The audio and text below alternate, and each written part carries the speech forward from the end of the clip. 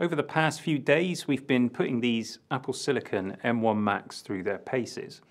I've been playing with the 16GB Mac Mini, and I've been really impressed so far with its performance. And I've been having a go with this entry-level MacBook Air. It has 8 gigs of RAM, 1 GPU core less than the Mini, and of course, no fans. I'm also impressed with the performance and the amazing battery life of this little notebook. And we've published a couple of videos with our initial thoughts, but now it's time to run some direct comparisons between these machines, answer some of the comments that you've left, and talk about our experience so far. And I think it's fair to say that there is a difference between these machines. But first, a word from our sponsor. Our thanks to Wondershare PDFelement for sponsoring this video. Let me quickly show you this fantastic piece of software on the iPad. PDFelement provides tools for commenting, highlighting, and annotating your document. You can even edit the text within the PDF, fill and sign PDF forms, and even create your own signature.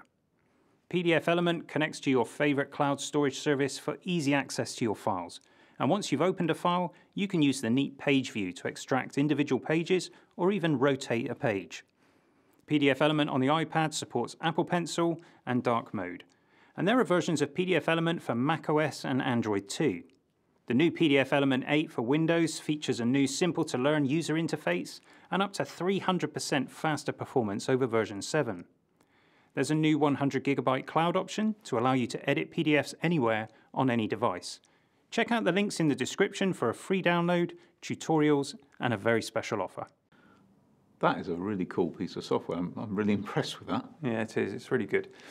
So, Pete, I wanted to talk about all of the videos that have been going on YouTube. So lots of people have been testing these computers out. Lots of YouTube reviewers waxing lyrical about the 8GB MacBook Air and saying how, you know, it's all the machine that you need. What's the point in having the Pro models? Lots of people talking about video editing. Yes. So we did some video editing. So yesterday, in fact, yesterday's video we edited here in the studio, and you edited it on this MacBook Air. How was that experience for you? Well, it was a bit of a mixed bag, if I'm honest. It started really, really well. So really smooth, dropping stuff into Final Cut Pro, 4K, 25 FPS footage. Which codec was it? It was H.264 off the Panasonic camera we're recording on now. Okay, so 8-bit footage as well? Yes. 8-bit colour, that is. 8-bit colour. And yeah, it was working really, really well. And then as the edit started to get more, I'm going to use the word complex, but it wasn't really complex. It's when I started, you know, adding in some B-roll, some very simple titles, and so on and so forth. Things started to get a bit laggy. I had points where the timeline, if you were playing on the timeline to review a bit of footage, you'd lose the ability to pause for a while. You had some beach balls as well, didn't you? I did have a few beach balls as well. So it started getting janky, shall I say. It wasn't a smooth experience anymore. Lots of people are saying that the 8GB M1 is using the internal SSD for swap file for memory. Yeah. And I wonder whether this is what we're seeing here, that as you were progressing with your edit in Final Cut, that it started to make use of the swap file. And whilst the internal SSD is very, very fast, obviously that is going to have an impact. Now, I think it's fair to say you weren't editing from the internal SSD, so there was no conflict between running the files off of the SSD and the potential swap file. You were using a Samsung T5, which is definitely quick enough for this footage. It is. I use it all the time on my MacBook Pro, 16-inch, and never have any issues. I did look in Activity Monitor to see what the memory usage was, and Final Cut Pro, when it was starting to get laggy, was using somewhere between 3.3 to 4 gigs of the memory, with not a lot else open, to be fair. But again, we don't really understand how the Apple Silicon utilizes RAM. Well, bear in mind that it's unified, so it'll be shared with the GPU, and obviously the GPU's got to do a bunch of work as well. Interesting, yeah, of course. So a lot of people are wondering about the thermal performance of this. So, you know, we didn't notice it was getting really hot, did we? No, in fact, anecdotally, the performance issues started to happen as I plugged it in. So when you were charging the battery? yeah, so obviously I've been very interested in how long the battery lasts on the MacBook Air. I charged it when I first got it before I did the initial benchmark tests, and then I let it run. And normally I would have plugged it in long before this, but I let it run down to 10%. Obviously Final Cut Pro is going to be using the higher powered CPU cores, so that's going to take a drain on the battery. So it got down to about 10% and then plugged it in. That was roughly the time I started making, adding the B-roll and the more complex parts to the edit. So it is entirely possible that the lagginess was down to thermal throttling, restricting the performance and or the issues we talked around the memory usage. Yeah, I've seen it said that it tries to keep the temperature of the CPUs to 60 degrees at max, you know, which makes sense. Obviously, there's no fan for it to cool down, so you wouldn't want it getting any hotter than that. No, you wouldn't. I did put my hand underneath it a few times, and it wasn't particularly hot. Not as hot as my MacBook Pro gets, and that's obviously got fans in it. Now, I, on the other hand, was editing at the same time on the Mac Mini, and I was editing the sponsor slot for today's video, which again is a relatively simple edit. I mean, there's quite a few layers. There was a grade on it. There was an effect running. I have to say, it was very smooth, but I wasn't using Final Cut Pro. I was using DaVinci Resolve 16. That's the free version. And it's also not optimized for Apple Silicon yet, but I have to say, it was really nice, buttery smooth. I didn't have any of the issues that you had, and it was quick to complete the edit. Yeah, and in actual fact, we did do the finishing of my MacBook Air video in DaVinci on your machine. So the grading, the audio, that kind of thing, and that was smooth as well, wasn't it? It was, yeah. So I was really impressed with the performance of the Mac Mini. We're a little bit underwhelmed with the MacBook Air. Both of us experienced the 2-port limitation. I because I had my USB-C monitor plugged into the Mac Mini, which left me only 1 port free. I edit on an external SSD, so when I wanted to ingest media, I've got to unplug and replug, or you've got to embrace the dongle life. Yeah, and I was in a similar situation. Obviously had to plug power in halfway through. I am editing off the Samsung T5, so if I had to edit media, ingest media, fortunately I'd already ingested everything I needed, but it was apparent that I was going to have to end up with some dongles, which again just ruins the aesthetic of everything, and it's more kit to lug around with you. Not a new thing for the MacBook Air, of course, to be embracing dongles. Okay, so you'll notice that we've got Cinebench running on the screen here, and we actually set this up to do a 30-minute test. Now, I don't think this actually makes any difference to thermal throttling as compared to the 10-minute test. I think the 30-minute test is more about system stability, but nonetheless, we did the 30-minute test. So what did you score, Pete? So I scored 6,239. And how does that compare to what you scored on the 10-minute test? Well, there is a difference. It's 6,595 on the 10-minute test. So this has slowed down then doing the 30-minute test as opposed to the 10-minute. So the thermal throttling thing is affecting performance. Let's face it, that's still a pretty great score for a MacBook Air. Absolutely, yeah. So what about you? What score did you get? All the sevens, Pete. 7,777 points. And when I did the 10-minute test, it scored 7,753.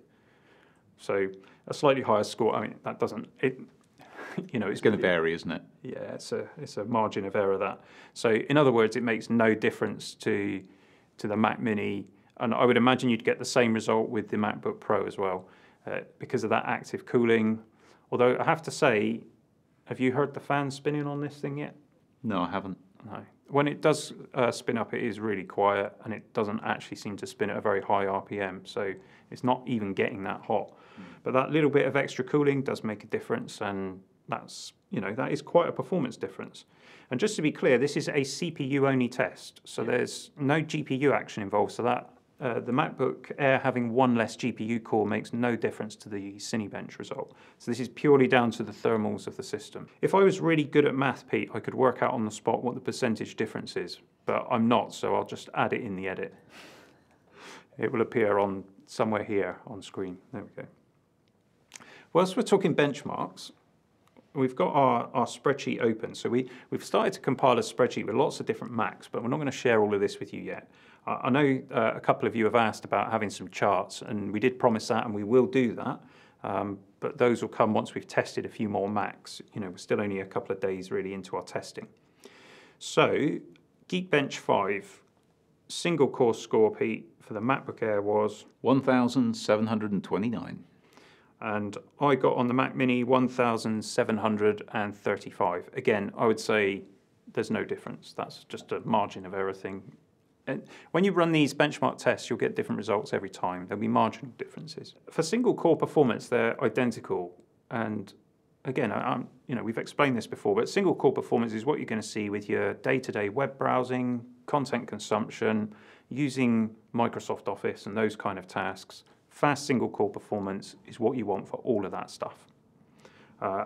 These are really fast.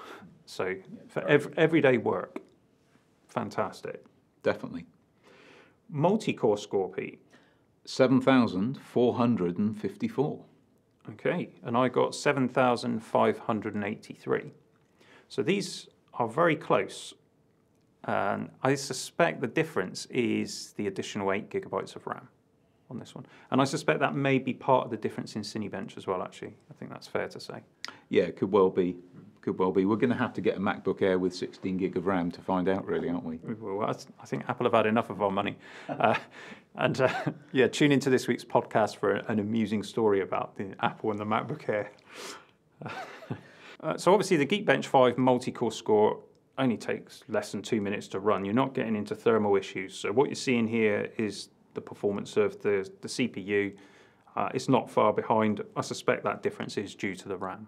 So whichever one of these M1 Macs you're going to buy, you're going to get pretty much the same CPU performance for bursting.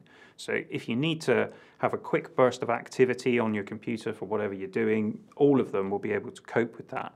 And I suspect it's only that sustained load, you know, where the MacBook Air starts to show its limitations. Yeah, I think that's a reasonable conclusion. So let's talk about the graphics benchmark in Geekbench. We tested OpenCL, but these cards are optimized for Apple's Metal framework. So I've got the paid-for version of Geekbench 5 from the App Store because I do a lot of testing, and that's a version behind the one that's on the website. So I suspect the new version is still waiting to be approved by Apple. So I downloaded the free version so I could do the Metal test because it doesn't exist in my version. And the Mac Mini scores 21,982. And the MacBook Air scores 18,877. So that's the difference, presumably, that one GPU core makes. But potentially also the RAM may factor into that as well. Might a little bit, yeah. But we'd certainly expect it to be slower. It's got 7 GPU cores instead of 8. Now let's put these scores into context. So if you were to have bought the MacBook Pro 15-inch last year, Yep. I know they released one with a Vega 20 card in, but before that, the top card was the Radeon Pro 560X. I'm pretty sure that is it. That's it. I have that laptop model. And that, in fact, that's on our list here. That scores 18,867. So in other words, identical to this MacBook Air here.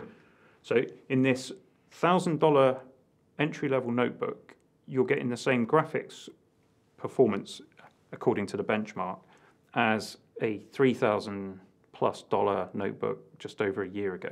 That's right. And I think it's important to stress how amazing that is, you know, for integrated graphics as well, and no fans in the system.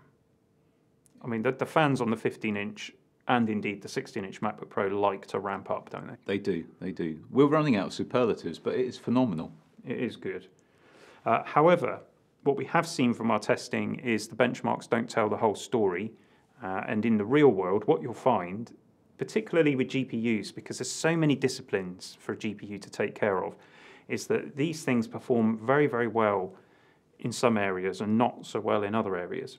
I tried running GFX Bench on my Mac Mini, and there's lots of different tests involved there. And for some of the tests, it outperforms things like the D700, which was the top of the range card in the 2013 Mac Pro. Wow. things that would typically bench in the 40,000 region on Geekbench 5, and for some tasks it's considerably quicker, but then for other tasks it's considerably slower. So a benchmark is just an average of the performance, and you need to do real-world computing to really see what the performance is like. We've got that expression, your mileage may vary. Yeah. It's exactly the same, isn't it, when you get the miles per gallon on your car? Well, it depends on so many factors as to what you're actually going to get from a car if it's got fuel in it as opposed to an EV. So we've done some real work with these machines, with the video editing we mentioned earlier, but what about other real work? Well, it's fair to say we still haven't had these machines for very long, so we haven't had enough time to really assess these on a day-to-day basis, so we're going to have some more videos coming up on that. But we've certainly tried out the big hitters, Office 365.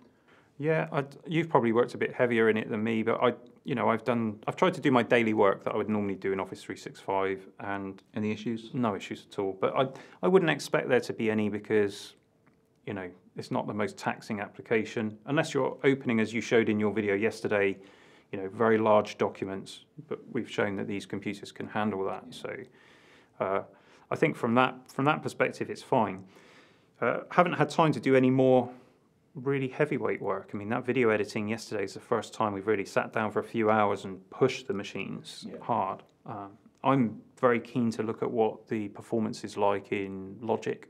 Yeah. I'd like to do a test against my Mac Pro, run a couple of benchmarks. I know some of you guys are looking forward to that, so those videos will be coming, don't worry. Haven't you also tried some of the Affinity programs? Oh, I have actually, yeah. Affinity Photo and Affinity Designer, I guess. Are they optimised for Apple Silicon yet? Yes, they are. Okay.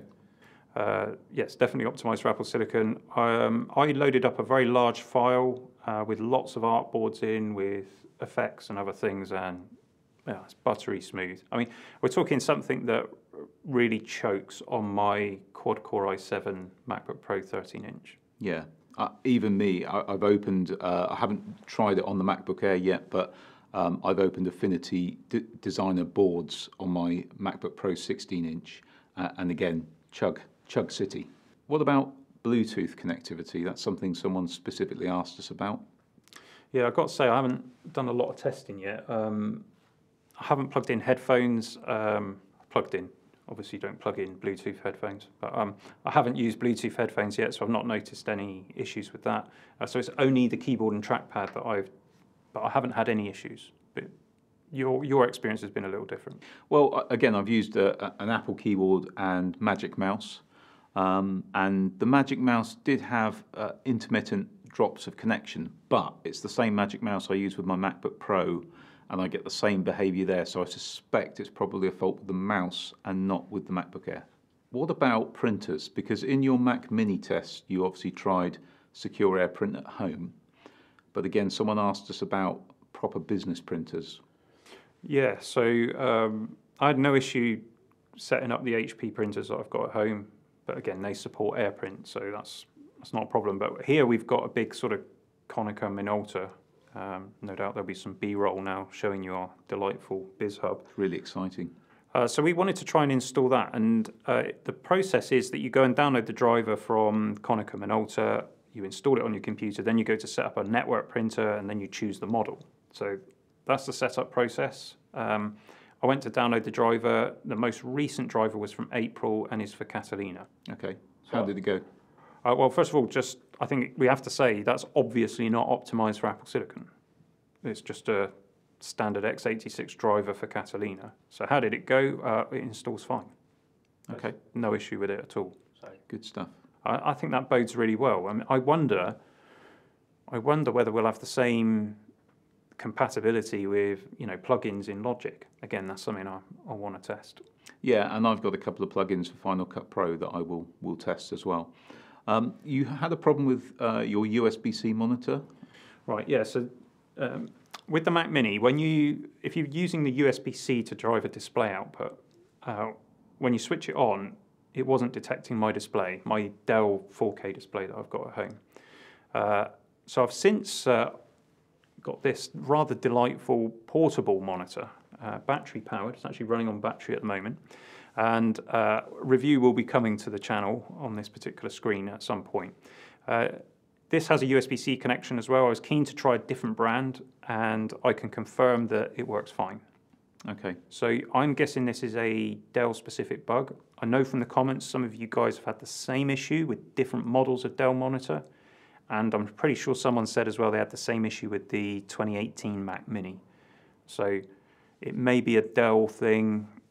I don't know the answer to that. In any case, it's not a massive issue. You just unplug it and replug it, and it will detect the monitor and work. I noticed yesterday when you were editing, you were having issues with your headphones on the MacBook Air.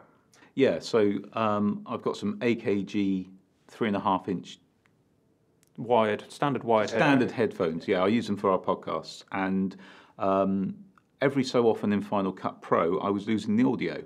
So you'd be editing away, and suddenly you couldn't hear anything. You sort of, what's going on here? You check your settings, and what I found is you had to unplug the headphone jack and then just plug it back in again. It's almost like the MacBook Air detected it again. Now, I say the MacBook Air, what I didn't do at the time, I'm going to investigate this, is I didn't know if it was Final Cut Pro. I didn't see if other system sounds or other applications were still piping sound out. So whether it was a Final Cut Pro specific issue or whether it was something on the system, I'll find out and report back on that. But it was frustrating. Yeah. And I think we also need to fess up as well to we showed some gaming on these things. Yeah, we did. Just got to say this. There's no intention to use these computers for gaming. We just thought it was an interesting test to show what they could do with Rosetta. And yesterday in your video, we had Farming Simulator running, and we included it in the footage for the video, but we found out it does crash. So far I haven't actually been able to play it. It looked amazing. I was able to move around a little bit, but then it would crash. So if I've got anyone excited about the possibility of playing Farming Simulator on the MacBook Air with Apple Silicon, I'm really sorry. You might want to hold back if that's your primary reason for purchase. Yeah, I don't think anybody should be buying these computers to play games on. If you want to play games for the same amount of money, you can get a decent gaming PC. Or maybe even one of the new Xbox or PlayStation consoles. Yeah, they're really good. For half the money. Of course, some of those issues may be resolved for me with the Big Sur update that I've got to yet install for the MacBook Air, which I didn't do yesterday because you had a bit of an experience with that. Yeah, so these computers come with 11.0, and of course the latest version of Big Sur is 11.0.1. So I have updated mine to 11.0.1, but it took a long time to do it. How long? Over an hour. Really? Yeah.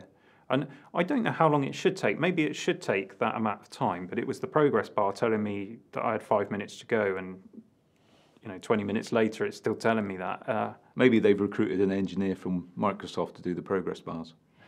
Could be. Although based on the Big Sur download progress bar debacle the other day, I think maybe Apple have got problems themselves. Yeah, maybe.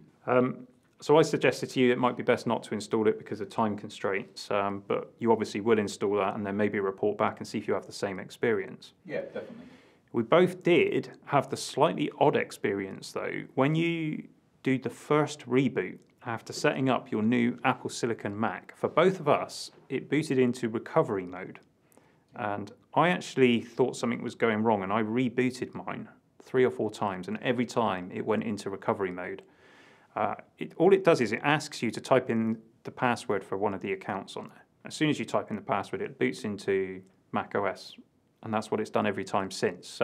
But we both had the same thing, so just be interested to see if anyone else out there is reporting that. Yeah, and I'll do some research and perhaps follow up on our podcast next week to see if it's being widely reported. You've done another test with Zoom? Yeah, I wanted to make sure I reported very favourably on a very long Zoom meeting when I reviewed the MacBook Air in yesterday's video. And I thought I wanted to make sure that was not an anomaly, so I did another 2+, maybe 2.5 hour Zoom meeting. Again, full video. I also was airplaying it to an Apple TV, and I lost about 5% of the battery in that time. 5%. That's amazing. It's stunning. My MacBook Pro 16-inch, without being plugged in, which the MacBook Air wasn't, will manage about 2 hours. I wonder whether, I mean, it's obviously incredibly efficient. So I assume it must be offloading the video side of things to a custom chip that sits in the silicon. You know, I mean, because there is one for video encoding and decoding. And that is obviously an incredibly efficient process. But, you know, I've run Zoom on my iPad Pro, and it definitely uses more percentages of battery. Might be a different size battery, I don't know. But obviously very well optimized. How will it do, though, Pete, with the battery destroyer of video conferencing systems that is Microsoft Teams? Well, someone I think in the comments did ask about that, and quite rightly, because Teams hates your battery. And we often lament when we're in meetings that you always have to be plugged in. So I'm intending to use this as my daily driver, of which Teams is a big part of my daily workload for the next couple of weeks, as much as I can. And I will report back on that, because I would be very interested to see that. What I will say is the camera quality was vastly improved on the MacBook Air over the MacBook Pro, which we were expecting, because the machine learning cores help, particularly with low light levels. So yeah, a really good camera experience. Obviously, it's never going to be as good as the camera you get in your phone or your iPad, because optically you've only got a very small piece of glass there compared to in the iPads and the iPhones. But it was perfectly good for conferencing, and a much better experience than previous machines. That is good to know. I mean, it's not a new camera, of course, so it is literally just doing better processing of the image, better denoising, yeah, which is good. I mean, you know, that's what people are going to use that kind of computer for. You know, I've obviously not been able to test any of this because the Mac Mini has no camera, so I'd be interested to see how you get on with that. I occasionally also have to sit in meetings. Sometimes I have to sit in meetings with Pete, so it's tough. It is tough. It's made more difficult by the fact that my laptop battery will drain so fast when Teams is running. So if they can fix that, that would be amazing. Do you know what I find tough about meetings with you? I knew you were waiting to say something. Go on. Well, you're always in good light conditions, so I can see your face in all its glory. Oh, that is hard on you. Too right. So just a couple of questions that we've had from the comments section. So someone spoke about exhaust ports for the MacBook Air, and I actually haven't checked this. I don't think it has any.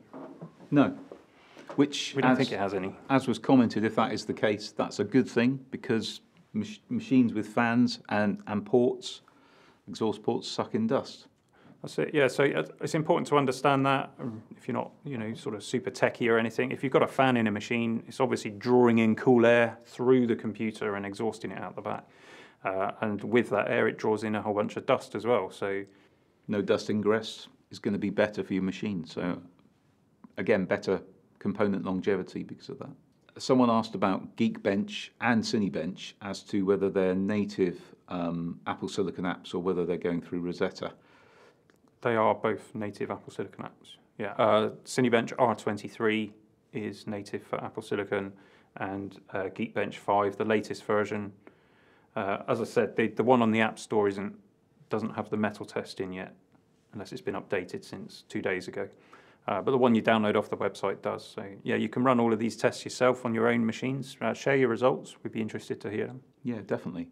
Okay, so let's sort of sum up our experience for this video. Anyway, you know, we'll make some more videos once we've done more work on these machines, and we'll sort of relate to you our real-world experiences.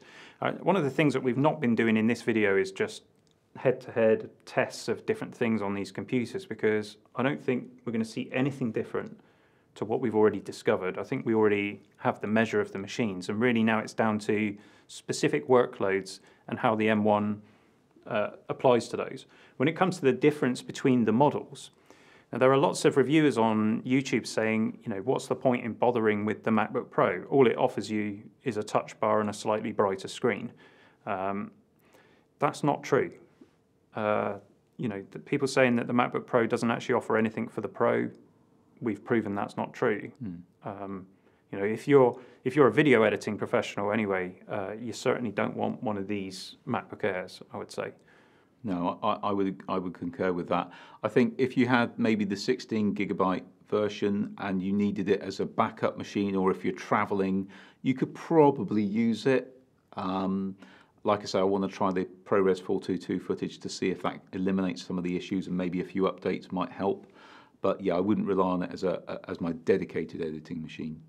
No, and I think for the fairly small price difference to step up to the MacBook Pro and get the active cooling, that would make more sense for me. We're talking about the application here for professionals, and really, we probably would say that anybody who relies on their computer to make money should probably wait for the next generation of the M1. But there are still plenty of enthusiasts, there are students, you know, people who are learning their craft. These machines are perfectly capable of doing that. And I would say it's only video editing so far that we've seen that really taxes this. I can't see there being any problem running Photoshop, Illustrator, Lightroom on the MacBook Air. No. Because it still offers performance, even with the thermal throttling, it's offering performance at such a high level. It'd be perfectly usable for that. But I think if you're serious about video, then you need to wait. And it's fair to say, you know, we have come across some bugs. They will probably get fixed. Anyone coming into a brand new both operating system and architecture expecting no bugs, or throwing their hands up and saying, oh, typical Apple, there's bugs. Well, that's just a course for life. And if you're an early adopter, you need to be prepared for that. So I got a question for you. Okay, yeah. Daily drivers. So I'm going to try this out for a few weeks. Okay, and as much as possible use it as my daily driver. But you've been finding this pretty good for video editing compared to your desktop daily driver, which is the Mac Pro 2013. Would you consider swapping to making this your daily driver at this point? No, I wouldn't. Let me explain that. I'm excited about the M1 Mac Mini, and I think it's got a lot of performance. For any single core task, it wipes the floor with the Mac Pro, and it's going to, of course. That machine is 7 years old. It's not designed for single core performance. It's designed for heavy lifting, and that's all I use it for. You know, my daily driver is a MacBook Pro 13-inch. That's what I do my office work on. But it wouldn't be fair to make that comparison because it's a desktop machine. So I use my 2013 Mac Pro, which is a 12-core with 64 gigs of RAM. I've got an eGPU with it, and I use it pretty much exclusively for video editing in the full version of DaVinci Resolve. And I watched the M1 do its rendering yesterday, and I know what kind of frames per second performance I get from the Mac Pro. And I have to say, the M1 Mac Mini running the free version of Resolve that is not yet optimized for Apple Silicon was very close to the frame rate on rendering that my Mac Pro setup achieves. Wow. However, it was H.264 footage. The Mac Pro is not optimized for H.264 footage. So the frame rate I get when I'm rendering out from Blackmagic RAW, for example, if I've shot with the Blackmagic camera, is much higher. And I happen to know that at the moment, the DaVinci and the M1 Mac Mini don't handle Blackmagic RAW very well.